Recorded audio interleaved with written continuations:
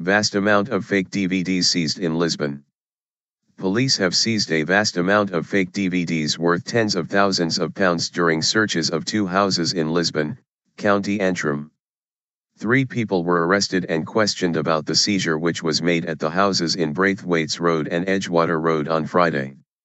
Lisbon PSNI Area Commander, CH John Wilson, said, the haul could have made criminals as much as £80,000.